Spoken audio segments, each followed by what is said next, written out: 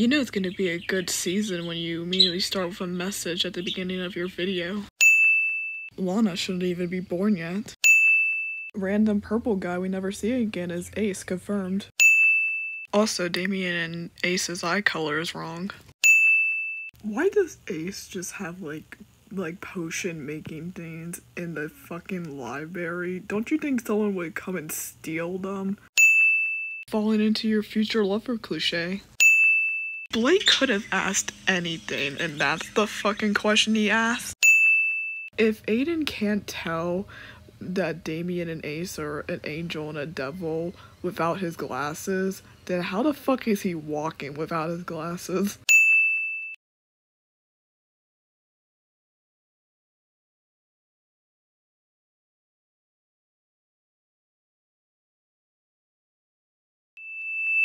There's supposed to be a claw machine there, but due to Gacha Club not having one and me being too lazy to edit one in, it just looks like Damien is just touching a wall and then getting a bear. Taking off 4 cents because Fu is the best character in the series. How did Damien get glasses for Aiden when he doesn't even know his eye prescription?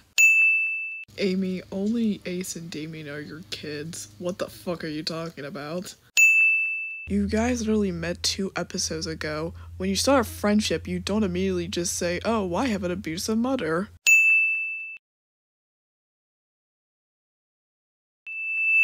Yes, very normal reaction. When your crush has a boyfriend, you immediately just pull out a knife in the hallway and think about killing him.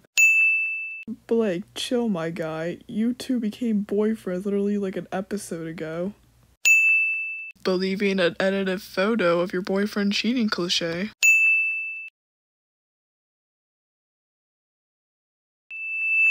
Jake literally asks if Aiden's okay, then immediately teleports away before he even gets an answer. Not if he's blind like Zero was.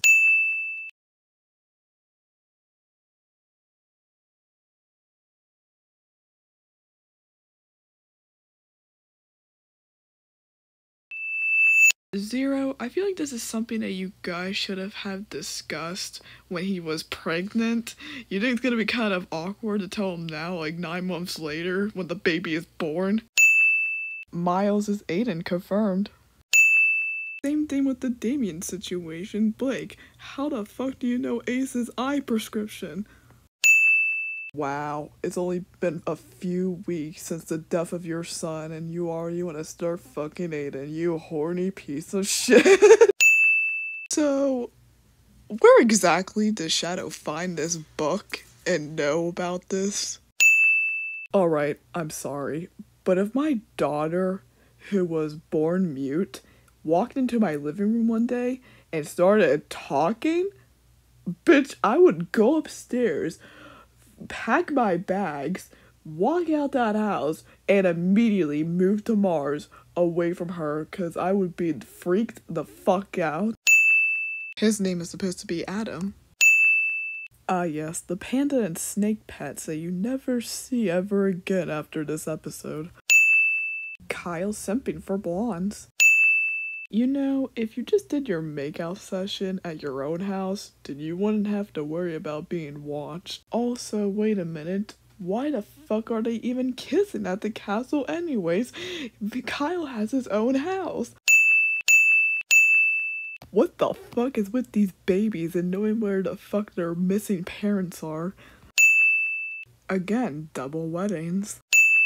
You guys literally got married 1 scene ago. How the fuck did you guys get divorced that fast? Yes, the imaginary paperwork that you never heard of before and you'll never hear again after this episode. So, Jake had food poisoning, and instead of Carter being like, oh, you should just like rest because, you know, you have food poisoning. No, fuck that. Let's go and fuck and make you get pregnant. Yeah, that makes more sense. Yes, he says that, but then I put in a Q&A video that he's afraid of heights. So, that makes sense. Ladies and gentlemen, fodder of the year. Please get hit by that car, please get hit by that car, please get hit by that car. Oh, fuck you.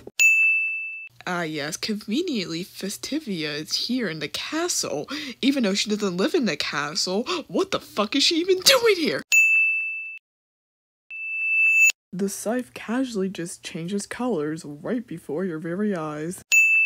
So, Blake teleports to the babies in this scene, and the scene cuts, but you would think, like, the next scene would be Blake in the castle with the babies, because wouldn't he, like, immediately be like, okay, let me get all these babies back to the castle, let me just teleport them all? But no, of course not, because you'll see in a later scene that he doesn't even fucking do that, because he's an idiot. Yeah, well, Amy wouldn't have to teleport them away if you just fucking teleported them back to the castle, you dumb piece of shit! Ew, this would have been a lot better if one of them died. Oh my god, yes! Somebody dies in this episode!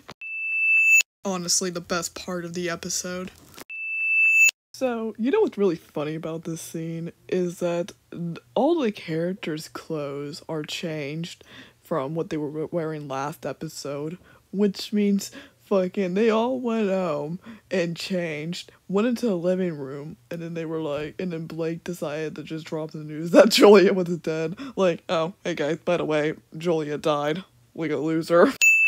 Wow, excellent work, Damien. Make sure you shoot that evil fairy, but for the love of God, don't shoot your homophobic, abusive mother who killed your son and hurted you guys and kidnapped your kids again. Yeah, don't shoot her. I mean, it's not like she's gonna come back as a fusion between Alexia and herself or anything like that. Totally not.